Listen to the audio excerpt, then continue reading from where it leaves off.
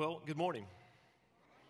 You may know the story. On May 10th, it was 1748, quite some time ago, off the coast of Ireland, that a young man, not a religious man at the time, actually one who was on a trip purchasing slaves. He was a slave owner.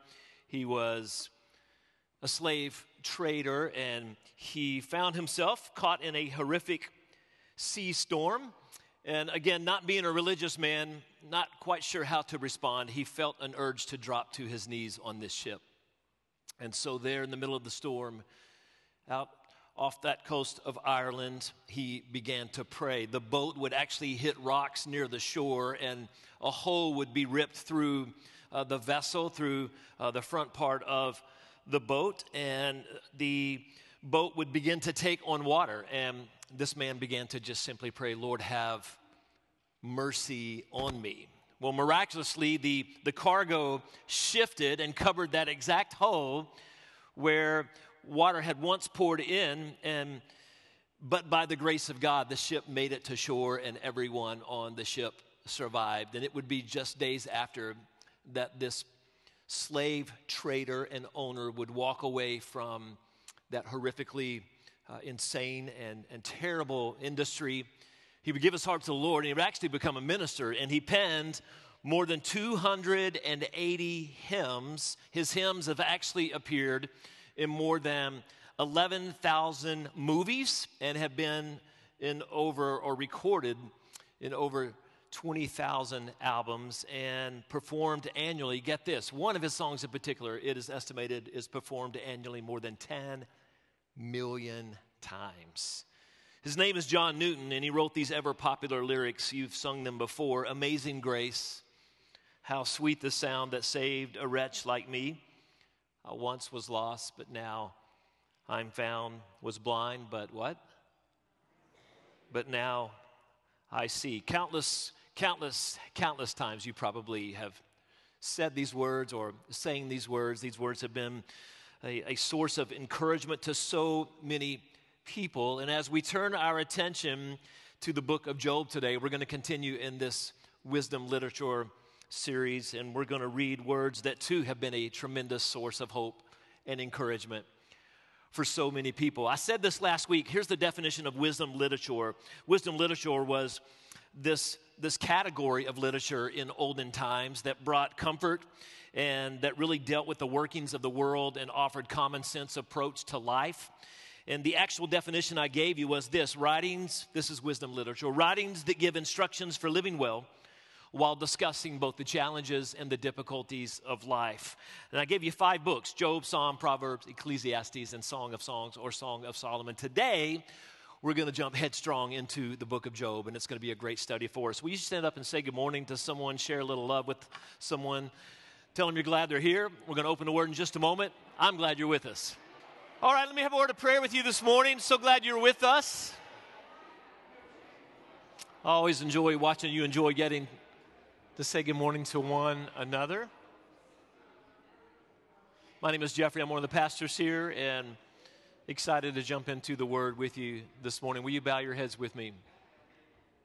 Lord, we just want to thank you for another day. What a privilege it is to be in your presence, and we're so thankful for the power of your presence. We're so thankful for your word that you've given to us. And Lord, we pray today that as we look at a difficult read in Scripture, and one that comes to a conclusion and often leaves us as readers still with many questions, we pray that you would be our source of answers. You would be our peace. And that you truly would be our hope. We thank you for the wisdom found in these truths. And Lord, I pray that it speaks to us today. And we ask this in your name. Amen. You guys grab a seat. Wisdom literature. We unpacked it last week and discussed an overview. Today, we're going to look at wisdom literature book number 1, the book of Job. And last week, I presented the big question of this book, and that is this: can God be trusted? A secondary question might be, why does God allow, or why do bad things seemingly happen to those who might call themselves good people? It's a complex read at best. It's a series of issues in this book of Job. If you have your Bible with you, we are obviously not going to read the entirety of the book in this one sitting. This is really a unique study for us. Each week we're going to look at a different book, and it's a very challenging study for us, not just because of the content involved, but just the idea of going through a book in a little more than a half hour is going to be challenging at best. And so a lot I want to share with you, but we're going to begin in Job chapter 1. But Job is this book, rather than just tackling one issue, there's really a series of issues presented to us. The suffering of the innocent and the idea of a righteous one whom has, it seems, done things right and well and lived a life God-honoring is tested. And then what do you do in these moments? Turning to whom or to what in times of tragedy? Did I say that word right, Amy? Tragedy? There we go. Okay, she says, I think so. So last week I gave you two goals that really are my goals for the series. If you didn't write them, you may want to write them this morning. I'll put them on the screen for you. You can also follow along in the app. But the goal for us is to discover twofold. Number one, the truth of God's word, and that God's word truly is timeless. Amen, church. And secondly, to discover that when I lean into the Word of God and I choose to apply these truths to my life, that I will find peace whether, this is really important, whether my circumstances do or do not change. This is really important. And we're going to unpack this today. A lot of scripture. Let's jump in. Job chapter 1, a lot to look through in this book. And we're going to learn a lot just in these first 5 verses if you want to read along with me. In the land of Uz there lived, verse 1, chapter 1, the book of Job, a man whose name was Job. Now listen to the description the word gives us of this man. This man was blameless and upright. He feared God and he shunned evil. He had 7 sons and 3 daughters, and he owned 7,000 sheep, 3,000 camels, 500 yoke of oxen, and 500 donkeys. He had a large number of servants, and he was the greatest man among all the people of the East. What a powerful statement to be said of someone, the greatest man among all the people of the East. His sons used to hold feasts in their homes and their birthdays, or on their birthdays, and they would invite their 3 sisters, and they would eat, and they would drink. We've already learned a lot right here. Let me give you a couple of things here. Number one, Job, Scripture tells us, is blameless and he's upright. This is what we read right here at the beginning of verse 1. This man was blameless and upright. It appears this man, if you've studied Job before, then you know it appears this man is one of personal integrity. His integrity meant everything to him. The Hebrew word that we see here, actually 2 words for the word blameless and for the word upright. You may want to write this morning. This Hebrew word for blameless, T-A-M, means an absence of blame or guilt. And to be upright in the Hebrew, I really, really enjoyed this definition, means to behave according to the expectations of God. What an aspiration for us all. We really could end right here. We could talk about these 2 words and unpack them in great detail. But this is what we learn of Job, that he was this man who was blameless. He is a man who is upright. Now, I think it's important to note, he's not a man sinless. No man is sinless. Even Job admits in chapter 7, verse 21, that he is a man of sin when he says, why do you not pardon my offenses and forgive my sin? So he's not sinless, and that, again, is important to note. I want to give you 2 questions already that have surfaced for me just in the first 4-5 verses as I have studied this just countless times this week, and I was brought to these 2 questions about about Job and my life. And I want to give you these questions for consideration, and the 2 questions are this. Will you just consider, maybe write, or at least ponder in your heart? Am I one? Think about this. Am I one whose personal integrity means everything to me? Will you ask that question this morning? You're going to be forced a lot throughout Scripture in this study to really look at the lives of those or the verses that we read through these 5 books in this wisdom literature package of books in the Old Testament. And you're going to be forced to hold the mirror before yourself. So here's a great question. Am I one whose personal integrity means everything to me? And secondly, in what area or in what areas of my life can I better walk upright? What a great question for us. The Hebrew word yasar, upright, means to behave according to God's expectations. So already, guys, we're forced to really pause. I mean, it's a heavy study. We're forced to pause and really think about the character of our own lives. And are there ways in which we can strive to better walk upright and walk righteous, walk according to God and His will and His plan? This is who Job was. Number one, he was a blameless and upright man. Secondly, Job feared God. It says this. He was blameless, he was upright in verse 1, and he feared God. I thought about this question several times throughout the week. What does it mean to fear God? Have you ever thought about this? What does it mean to fear God? Well, the answer to the question really presents another question. That question being, does the one fearing God have a relationship with God? Because if you don't have a relationship with God, then fearing God is different for you than if you do have a relationship with God. For one who does not fear the Lord, fear can be extremely paralyzing and it can be extremely overwhelming. It's a fear based upon the judgment of God. Hebrews 10:31 says, it is dreadful. Everyone say dreadful.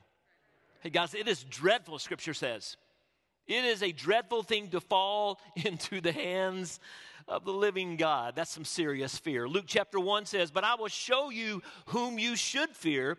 Fear him who, look at this, after your body has been killed, meaning after you die, it's not over for you. If you do not know Jesus as Savior, then fear for you is a fear that lasts eternally. Because after you have been killed, Scripture says, this one you should fear has the authority to throw you into hell. Yes, I tell you, fear him. To the unbeliever, here's what fear is. It's judgment and death. You may want to write that this morning. Job is a man who feared God. He wasn't an unbeliever. So to know the Lord, fear is completely different.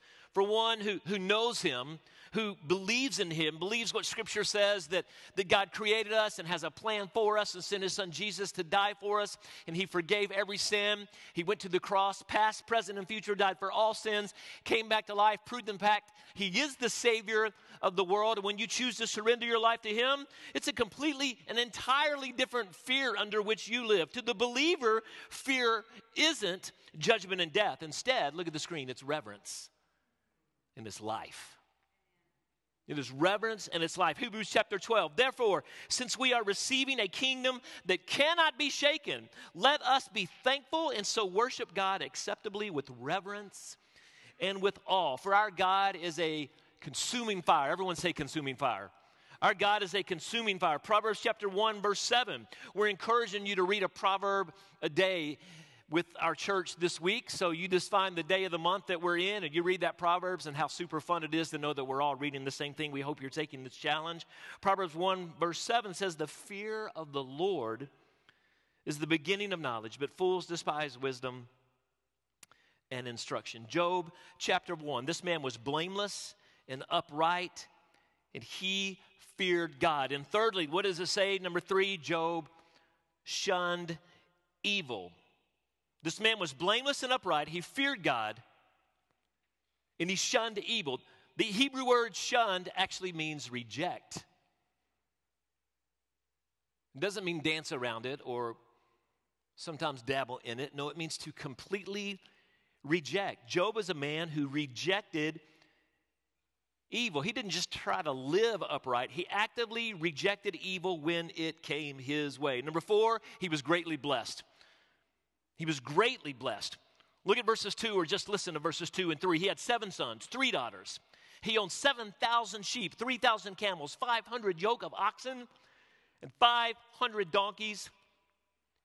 It had a large number of servants. 10 children. He amassed a large wealth in livestock, 500 yoke of oxen, It says, actually, 1,000, since a yoke of oxen is 2. So he has 1,000 oxen. In these times, people measured how blessed a man was in one of 2 ways. Number one, in how many children they had, and number 2, in the stuff they had, specifically the wealth of their livestock. Scripture is letting us know that this is a very, very, very wealthy, blessed man. Number 5, Job was enormously popular. He was respected. It says he was the greatest man among all the peoples of the East. The greatest in the Hebrew actually means revered. Think about this. So Job is the most revered man in all of the East. It isn't just that people think a lot of him. He is the most revered man in all of the East. He is respected, revered, enormously popular. And number 6, Job protected. I really, really, really want us to spend some time on this one. Job protected the spiritual integrity of his family. This one's really important, guys. You should circle this one. If you're taking notes today, you should put a star beside this. Or you should tattoo this on the forefront of your heart. Job protected the spiritual integrity of his family. His sons, verse 4, used to hold feasts, probably birthday celebrations, but maybe not always. It says here often, though, that it was in their homes on their birthdays. They would invite their 3 sisters to eat and drink with them. And look what verse 5 says. A period of feasting would run its course. And Job, think about this. Job would make arrangements for them to be purified. How would he do this? Well, he wouldn't procrastinate. He wouldn't think about it for a while.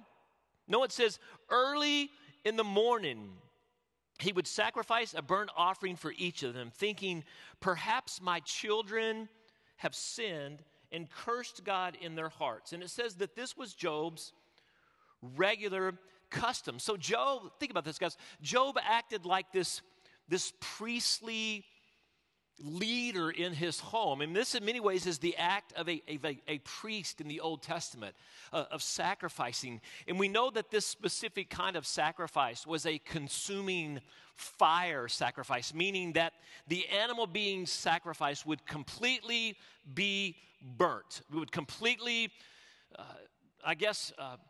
be left with nothing other than ashes. It's a complete sacrifice of fire. We see Job is doing this because of, it says here, this idea, you should write down this word, of purity.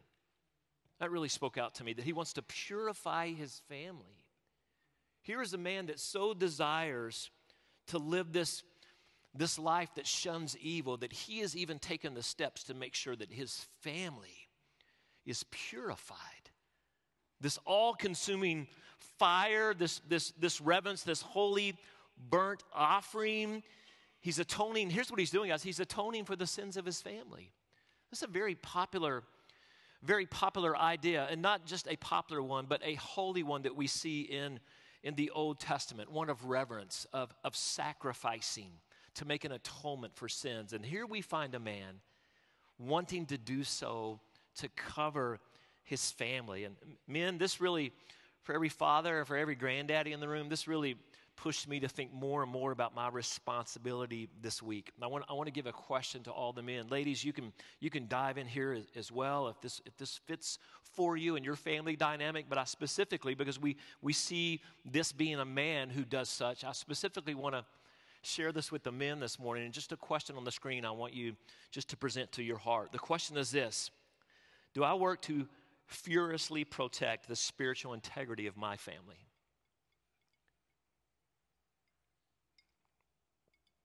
Men, think about this. Do I work to spiritually protect my family's integrity? Now, there's countless ways we could talk about you doing this. I wrote down a few. Fiercely protecting the spiritual integrity of my family could be, number one, men realizing that my family looks to me as the spiritual leader in the home. Because this is true, men. Your family looks to you for moral, for spiritual, and for relational guidance. They're looking to you, whether you realize it or not, whether you take responsibility for it or not. Your children, your spouse looks to you as that spiritual leader in the home. The question isn't, are you leading? The question is, how are you leading? I also think it's important, and you know this about me, that it's really fun sometimes just to rock a good daddy joke, and I see one of my daughters right now who is up in the booth running the slides this morning, and she's already laughing because she knows this is going to be really, really bad. But, a part of us being daddies is, I think, a part of cracking jokes. Stephen gave me a joke this week. I didn't ask you, but I'm going to use it. I hope that's okay. It's actually the second one. Here's the first daddy joke. You guys probably know this. French fries weren't actually first cooked in France. You know this, don't you? Yeah, they were cooked in Greece. Studies show that. Studies do show this. And here's the one. This one's a really good daddy joke. So why, this is so bad I'm going to stumble on this one. Why does the Norway Navy, you have to really focus on this. Why does the Norway Navy have barcodes on the sides of their ships? I mean, if you go to Norway, you'd see this. They have these barcodes actually on the sides of their ships. Why is this the case? So that when the ships come back to port, they can scan the Navy in. Scandinavian? That was your joke. So they're really not laughing at you. I thought it was hilarious. But so, men, we're the spiritual leaders of our homes, and sometimes we crack a joke, and I think it really, I know from my daughters, we have so much fun. We cracked a lot of jokes this weekend. We went to Franklin and had a really good time. Number 3, lead the charge, men. Listen, lead the charge. Let me say it again. Lead the charge in establishing and encouraging the mission statement of your family. We talked about this a year ago. Right at a year ago, we did a study called Family Strong, and we talked about what it means to be a family on point, a family on mission. And so, hey, if you haven't done this in a while, I'm going to encourage you to jump back in, and you'll find a family mission statement packet at all of our exits today at the Welcome Center and to my left and to my right on the pub tables. But we have updated this and just really encouraged you to think about what it means to customize as a family the mission of your family. We want to encourage you when it comes to all things your family life, the TV shows you watch and your commitment to God's word and how you spend time as a family and how you deal with discipline and everything and in between on either side and in the middle. It's important that we stay on point as families. We do this here at the church. We talk about our mission often. You heard Kara mention our mission statement this morning. And so I think it's important that as families striving to honor God, heck, families desiring to be like Job. Job was this man on point. Again, it didn't say that he just casually approached this idea of purifying his family, but it says early in the morning, repetition. This man was about repetition in leading the charge and establishing and encouraging his family. He probably wouldn't have called it a mission statement, but he was a man on mission. Here's another thing that Job did that really speaks to me, or at least I want to believe that he did this, and this is who I want to be as a daddy. Create opportunities just to connect with your family. We did this weekend. The girls head off to college next week. I can't believe it. We're about to be empty nesters, and I can't even focus on it. I can't even think about the idea of silence upstairs. I'm not going to let my heart go there today. But we as a family went away, and I'm knowing that we're just days away from the second floor being dark and quiet for a while. And so anyway, we wanted to get away, and we went to Franklin, and we just had a great time as a family. I love to do this. You guys know I love to create these family moments. And, men, I just want to remind you, you don't always have to take the lead here, but I tell you what, your family desires, they look to, they expect that you take the lead on creating connection moments. And I do know this, I get the attention of my children when I give my children my attention. It's just true. I get their attention when I give them attention. And I just want to create families, whatever your family dynamic is, that you look for opportunities to be like Job. Job was a blameless and upright man. He feared God. He shunned evil. He was enormously popular and respected, meaning he was spiritually revered. And we know this. He worked to protect the spiritual integrity of his home. Go to Job chapter 1, verse 6. I want us to read on here. And we're going to see the story shift. And it shifts to actually a scene in heaven when Satan, get this, standing before God, insists that Job is only the righteous man that he is because God has allowed him to be blessed. Look at verse 6. One day the angels came to represent themselves before the Lord, and Satan also came with them.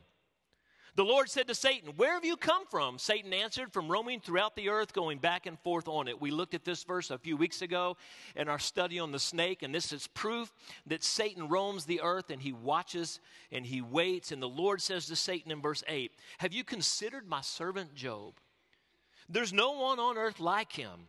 He is blameless and upright, a man who fears God and shuns evil. Interestingly, do you notice what God says about Job? It's the same thing we read about Job in verse 1. God is saying the same thing that we've just read Scripture say. God is saying, hey, this is a man, a righteous man. He is blameless, he is upright, he fears me, and he shuns evil. Verse 9, does Job fear God for nothing? Satan replied. Have you not put a hedge around him and his household and everything he has? You have blessed the work of his hands, so that his flocks and herds are spread throughout the land. But now, stretch out your hand and strike everything he has, and he will surely curse you to your face. The Lord said to Satan, very well, everything he has is in your power, but on the man himself, do not lay a finger. And then it says that Satan went out from the presence of the Lord, and he probably went out and got his plan together. Hey, before we unpack what happens next, there's one sentence I want to draw your attention to, one sentence that really speaks to me about who I want to be and who I desire that God say I am. It's in verse 8. I wonder if you caught this verse as we were reading this. I was drawn back to this verse often throughout the week, and I tell you, I'm not here, and I sure want to be here. I hope that I can aspire for such, but look at what the Lord says of Job. I so desire the Lord to be able to say this of me. Have you considered my servant Job, the Lord says? There is no one on earth like him. Man, shouldn't we aspire for such? There is no one on earth like him. He is blameless and upright, a man who fears God, and one who shuns evil. God gives Satan freedom to do what he desires. Look at verse 13. One day when Job's sons and daughters were feasting and drinking wine at the older brother's house, a messenger came to Job and said, the oxen were plowing, the donkeys were grazing nearby, and the Sabeans attacked and made off with them. They put the servants to the sword, and I'm the only one who has escaped to tell you. Imagine. While he was still speaking, another messenger came. The fire of God fell from the heavens and burned up the sheep and the servants, and I'm the only one who escaped to tell you. I can't imagine. While he was still speaking, another messenger came and said, the Chaldeans formed 3 raiding parties and swept down on your camels and made off with them. They put the servants to the sword. I'm the only one who's escaped to tell you. While he was still speaking, yet another messenger came and said, your sons and daughters were feasting and drinking wine at the older brother's house when suddenly a mighty wind swept in from the desert and struck the 4 corners of the house. And it collapsed on them, and they are dead. I'm the only one who has escaped to tell you. Within seconds, Job loses everything. He loses his oxen and his donkeys and his sheep. He loses his camels and all but 3 of his servants. And then he loses a house in which his children were partying. And then he loses all of the 10 children, everyone but 1 servant in this house. I mean, imagine, most likely Job buries all of his kids on the same day. I can't fully speak to what I can only imagine is overwhelming grief. Some of you have been in such a situation of having to bury a child. I can't imagine. But I'm amazed at the response of Job after losing everything. Look at verse 20. At this, Job got up, he tore his robe, he shaved his head, and then he fell to the ground in worship. And he said in verse 21, naked I came from my mother's womb, and naked I will depart. The Lord gave, the Lord has taken away. May the name of the Lord be praised in all of this. Verse 22, Job did not sin by charging God with wrongdoing. I tell you guys, this book, it's packed. We're just ending chapter 1. It's just packed with so much. I want to pause here because 2 things are revealed to me about our response to tragedy that Job does. And before we move on, I want you to see this response to devastation. When facing devastation, I learned 2 things here that I'm to do. Number 1, I'm to mourn. That's an important part of the journey too. To remove one's robe, to shave one's head was a sign of distress and mourning in the Old Testament. It's important to take time to mourn. Life is hard. Difficulty, seasons of life, unavoidable tragedies, brokenness is a part of each of our stories. And Job reminds us that it is normal and it is natural to mourn.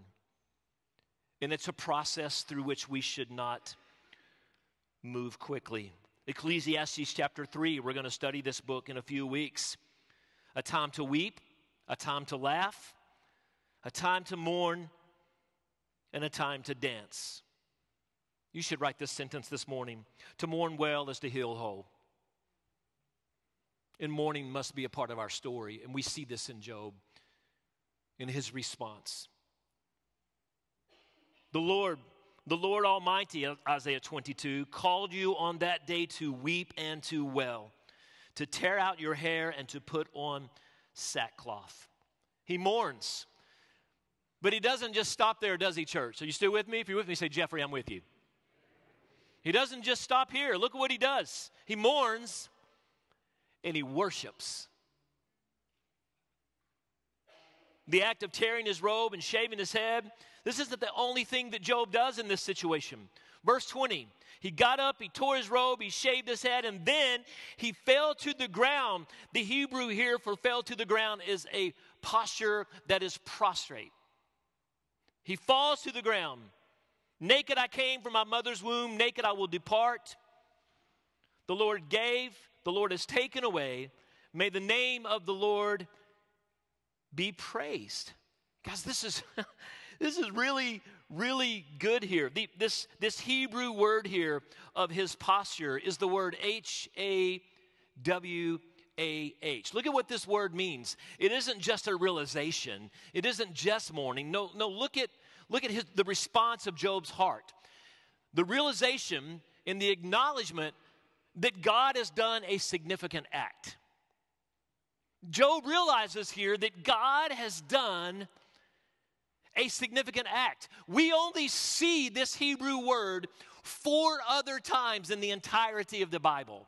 And every time we see it, it is a person's response to something miraculous, something significant that the Lord has done. Job, in the same way as we see 4 other times in Scripture, I won't walk you through that today, Job responds acknowledging, prostrate, that the Lord has performed a remarkable act, and all he can do is worship. And what a powerful, powerful moment in Scripture, particularly in light of the fact that he's lost all of his children. Do you notice the first words out of his mouth? Naked I came from my mother's womb. Naked I will depart. The Lord gave, the Lord has taken away. May the name of the Lord be praised. This is actually your 52 and 22 this week. Guys, I hope you're staying the journey on this. We're past the halfway point as a church in memorizing passages throughout this year. In 2022, we are corporately memorizing 52 passages. I see here, or I guess it's what I don't see here. He doesn't focus on the loss. He focuses on the reality that this is a moment in which he must praise the Lord. And what a powerful moment in story. And guys, we're just getting started. Look at Job chapter 2. I keep calling it Jude and Joseph. I don't know what's wrong with my head today. But look at Job chapter 2. Because really, we're just getting going. And Satan, he's tried and it hasn't gone so well. So he's back at it. Verse 1, chapter 2. Another day the angels came to present themselves before the Lord. And Satan also came with them to present himself before the Lord. And the Lord said to Satan, where have you come from? And Satan answered, from roaming throughout the earth and going back and forth on it. The Lord said to Satan, have you considered my servant Job? There's no one on earth like him. He is blameless and upright, a man who fears God and shuns evil, and he still maintains his integrity. Do you see this? God knows the heart of Job, and even though he has lost almost everything in his life, look what God says about him. He still maintains his integrity, though you incited me against him to ruin him without any reason. Well, Satan jumps right back in. He fires off once more. Verse 4, skin for skin. A man will give all he has for his own life, but now stretch out your hand and strike his flesh and bones, and he will surely curse you to your face. The Lord said to Satan, very well then, he is in your hands, but you must spare his life. So Satan went out from the presence of the Lord, and he afflicted Job with painful sores from the soles of his feet to the crown of his head. Have you been so afflicted with sores that you actually take a piece of broken pottery and scrape your body? That's what Job does here. He took a piece of broken pottery, verse 8, scraped himself with it as he sat among the ashes. The ashes of what? The ashes falling from his body. His wife said to him, this is a tough part of the story. Are you still maintaining your integrity? Curse God and die. His wife. Now, we've read 3 times now where Scripture says that Job is a blameless man. He is upright. He fears God. He shuns evil. He's revered in the community. And he's a man of integrity. The whole community, everyone in the East knows who this man is. Everyone in the East, including his wife. We've read all these descriptions of this man whose heart is a heart bent towards the Lord. But yet in one response, we read that the person who knows him more than anyone other than the Lord says that, look at it again, you should just curse God and die. And I've thought about this all week as well, guys. I've thought about the power of my words. I've thought about difficult situations and how I respond to them. If Amy were to stand up this morning, she would say, I don't get this right often. And I often allow the emotion of situations and circumstances to lead me to maybe say some things I shouldn't and think some ways I shouldn't. I sure hope, though, that when Amy comes to me, that I'm not as Job's spouse in encouraging Amy because of her difficulties of life to curse God and die. Throughout the week, I've thought, and I've made a lot of notes, and I want to give you a couple before we look at a final thought of what it means to be one who offers godly counsel rather than just silly words. And then I thought about our students. We're going to celebrate our kiddos in just a few moments. School has started back, or it's about to start back, and we're going to end in just a few moments by giving you just a little gift to take home and to encourage your heart to be one of prayer this school year. Whether you have kids or not, it'll be just a great exercise for our church. And I want to say this to everyone, but specifically to all of our students. For every kiddo in the room, I want you to look at the screen, because here's a great question for you as it relates to the friends and your circle of influence. Look at the screen, and I want you to consider every student in the room. Do my closest friends push me closer or pull me away from God? It's a great time to consider such. Some of you have been away from a lot of your friends over the summer, but now you're in the rhythm, or you're about to be back in the rhythm of spending time with your circle of influence. Ask yourself, this can be a great exercise for all of us, but particularly for our kiddos, the people you call close friends. Do they push you closer to God?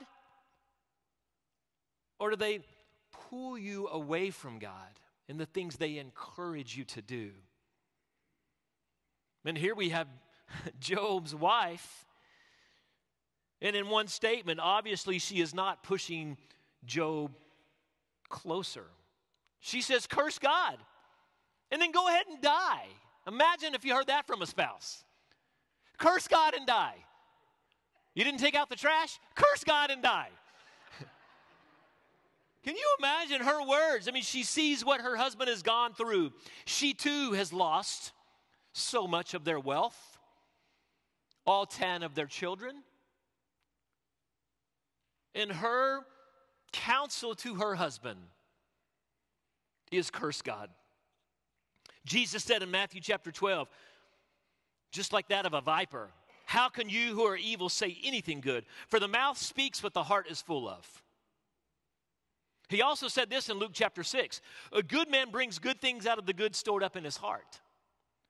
An evil man brings evil things out of the evil stored up in his heart. For the mouth speaks what the heart is full of. Job's wife offers counsel, but it's not godly counsel, is it? Here's a couple of thoughts when it comes to the words you say. And I'm posing the thought like this: God's wisdom or human's words? Because there truly is a difference. God's wisdom or human words? A couple of thoughts real quickly. Number one, not all counsel is godly, and we must remember this. Not all counsel that we receive. For every kiddo in the room today, listen, you receive counsel from your friends every day. But just because they say it, and just because they say you're their friend, doesn't mean what they're saying, what they're offering, is what's best for you. Not all counsel is godly. Proverbs chapter 30, every word of God is flawless. He is a shield to those who take refuge in him. Do not add to his words, or he will rebuke you and prove you a liar. Hey, let me just remind everyone in the room, but particularly our kiddos, look at the screen here. If a person's suggestions, if their recommendations or condemnations aren't in sync with God's, then such counsel, period, is wrong. No matter how popular, culturally relevant, or accepted this person is, their words are, no matter how culture cool this person is, no matter how much this person means to you, if a person's suggestions, recommendations, or condemnations aren't in sync with God's, then they're not in sync with God's. And no matter how popular the word, culturally relevant it is, how accepted this person is, their counsel is wrong. Not all counsel is godly. Secondly, not all counsel is popular. Not all counsel is popular. Saying what is right won't always sit right with everyone. The word of God is divisive and it is offensive. 1 Peter chapter 2 says this: I lay a stone in Zion. Look at the screen. A chosen and precious cornerstone. And the one who trusts in him will never be put to shame. Now to you who believe, this stone is precious. But to those who do not believe, the stone the builders rejected has become the cornerstone, and a stone that causes people to stumble. Listen, guys, it is not always popular to offer counsel that is godly. It is not always popular to stand for what is right and to preach what is right. But hey, I want to pause and say this also just real quickly. I want to make this very clear to all. I want you to hear this. I want you to share this in your circle of influence. I want to make sure that everyone in the room clearly hears this. We, from this pulpit and in this ministry, on this campus, and all things that Donaldson First stands for, we do not preach hate. And I want to make that very clear. We do not preach hate. I have never preached hate. I will not preach hate. You may not like what I say sometimes, but you can't label it as hate because it's not hate. Sometimes what we say, what we study, what we unpack in God's truths, it hurts, it's not fun, it goes against the lifestyles of our friends and some of our family members. Sometimes in Scripture, we read things, we study things, we unpack things, and we get to them, we're like, it'd probably be easier just to jump over this because we don't want to offend anyone. That's not who we are here. So sometimes we've got to walk through the Word, and it just doesn't feel good when we're on the other side of it. But God's Word isn't here. Listen, God's Word isn't here for a feel-good. And Donaldson First doesn't exist for a feel-good. And that means sometimes we're going to tackle some things that aren't going to be popular. But I want to make it clear. Just because it's not popular doesn't mean it's hate. And I hope you'll be a voice that never says such, because that's an incorrect voice. It is not always popular to preach godly counsel. Number 3, godly counsel needs God's counsel. And this is a really important one. Job's wife misled him. His friends didn't do much better. Well, at first they did. In Job chapter 2, it says in verse 11, Job's 3 friends, Eliphaz the Temanite, Bildad the Shuhite, and Zophar the Naamathite, heard about all the troubles that had come upon him. They set out from their homes, and they met together by agreement to go and sympathize with him and to comfort him. His friends meant well. His friends really did mean well initially. They saw him from a distance. Can you imagine this? They could hardly recognize him, the sores that are on his body. They began to weep. They tore their robes. They sprinkled dust on their heads. And then they sat on the ground with him for 7 days and 7 nights, and nobody said a word because they saw how great his suffering was. These are some really good friends. Unfortunately, in Job 5 and in Job 8 and in Job 11, their counsel they offered wasn't godly. As a matter of fact, let's just look at one. Look at what Zophar says. This is Job chapter 11. This is verse 11. Because his friend Zophar is looking at him, and he's assuming that because of the way he looks and the loss he suffered, he must have done wrong. It's not godly counsel, but he just allows his assumptions to get the best of him. And he says this in chapter 11, verse 11. Surely he recognizes deceivers, speaking of God. Surely he recognizes deceivers. And when he sees evil, does he not take note? So one of his closest friends is saying God must have recognized you as a deceiver. And so because he sees evil in you, he's taken note. And you're just paying the price. He's saying, come on, Job, don't you get it? You've deceived God and your sinful life has gotten the best of you. And now you're just paying the price. Hey guys, let me remind you when it comes to your counsel that you should never, listen, you should never, let me say this again, you should never offer counsel before first seeking God's counsel. Even if you're in the midst of a conversation and a friend comes to you, take a pause. Pray with that friend. Step away and take a breath. Look in Scripture. Seek God's counsel. Because foolish, emotion-driven counsel usually leads others in the wrong direction, and it brings dishonor to the Lord. And it very well could cause you to say things that you just really shouldn't say. We see this from Job's three friends. They speak, and they allow the emotion of the moment to guide their words in a way that's dishonoring and it's ungodly counsel. Proverbs chapter 29 says this. This is verse 20. Do you see someone who speaks in haste? There is more hope for a fool than for them. I've underlined that one in my Bible. Look at Job chapter 42, because here's where it comes to. This will be a great read for you this week. I'm going to encourage you throughout the week. We're reading a proverb a day together, and we're giving you the 52 and 22. But a great study, listen, church, and then we'll look at this final passage in the end of chapter 42 in the book of Job. A great study for you and your family this week would just be to read through the entirety of this book. It's a long read, and you probably won't be able to do this in all the studies. There's 150 chapters in the book of Psalm. That'd be a tough get through in 1 week. I get this, but you could skim it. Or you could tackle it all. But I want to encourage you. There's so much, obviously, we don't get. But what we do see is this back and forth. For 20-plus chapters between Job and his friends, they offer advice, and then he gives a rebuttal. Then they offer advice, and he gives a rebuttal. And then God jumps in, and Job wonders, God, are you really in it with me? And then Job comes to the conclusion of being the man that we know he is and that God has labeled him to be in Scripture. And he says these final words in Job chapter 42, verse 12. The Lord blessed the latter part of Job's life more than the former. Actually, this is what God did here. But look at verse 2. I don't even know if I got that on the screen. Do we have verse 2 on the screen, Brian? Do we? Great. Guys, look at verse 2. Job replies to all that has happened before we see what God did. Look at verse 2, 3, 4, 5, and 6. I know you can do all things. This is Job speaking. No purpose of yours can be thwarted. And you asked, who is this that obscures my plans without knowledge? Surely I spoke of things I did not understand. Job spoke in haste. He was frustrated. He was broken. He'd lost loved ones and he's hurting, and he misspoke. Things too wonderful for me to know, he says. You said, listen now, verse 4, and I will speak. I will question you, and you shall answer me. My ears had heard of you, but now my eyes have seen you. Therefore I despise myself, and I repent. He said some things he shouldn't have, and he repents. And look at verse 12. The Lord blessed the latter part of Job's life more than the former part. Are you kidding me? He was already so blessed. Well, now he has 14,000 sheep, 6,000 camels, 1,000 yoke of oxen, 1,000 donkeys, and he also had 10 more children. Isn't this beautiful? 7 sons and 3 daughters.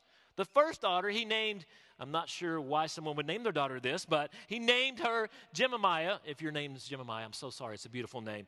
The second name was Keziah, and the third, some people might say Karen, but I believe it is Kareen Hapush. What an interesting name, Kareen Hapush. I found this also to be very interesting and humorous that we don't hear the dudes' names. We don't know the names of the boys, but we know the names of the girls. Nowhere in the land, here's what we know about the ladies, where there found women as beautiful as Job's daughters. Their father granted them an inheritance along with their brothers, and after this, Job lived 140 years, and he saw his children and their children to the fourth generation. What a blessing. And so Job died, an old man and full of his years. That term, full of his years, in Hebrew means fully blessed. Hey, let me give you 3 takeaways. They're on the screen real fast, and we're going to pray. Number 1, it's important to note, guys, God may allow. He may allow me to go through extreme circumstances, through difficult times to accomplish His will. God may allow me to go through extremely difficult times to accomplish His will. God has a right to do what God desires. Secondly, God may allow circumstances to unfold in my life for which I never fully have an answer. That's really important to note. And then lastly, number 3, God is working in ways to which I may never be privy for His glory and for my good. Job had no idea that behind the scenes, up in heaven, on 2 different occasions, that God, the God of all things, the creator of all things, was having a conversation with the greatest adversary of the world about Job. He never knew this. You see, it is very possible that we're going to go through some tough times and we're not fully going to have the answers. But God works in ways oftentimes unbeknownst to us for His glory and for our good. Amen. What wisdom in these literatures. Father, we thank You. We thank You for the story of this man who lost seemingly everything and had a wife who told him to go die.